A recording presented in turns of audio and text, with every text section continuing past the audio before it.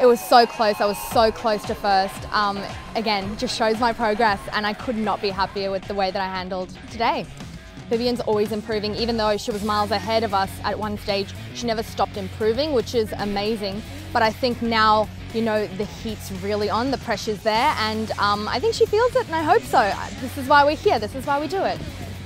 With Joany having 2 podiums, 2 second-place finishes, couldn't have asked for more, and she's shown really good consistency over the whole season.